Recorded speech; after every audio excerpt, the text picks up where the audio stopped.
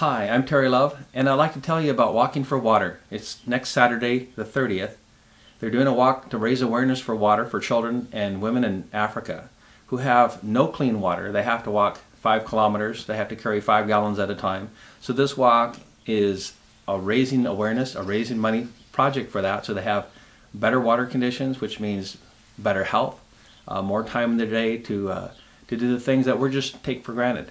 So next Saturday, sign-ups are at 12. The walk starts at 1. Down at Seward Park in Seattle. It's a great thing to come down and raise awareness for this sort of thing. And come on down.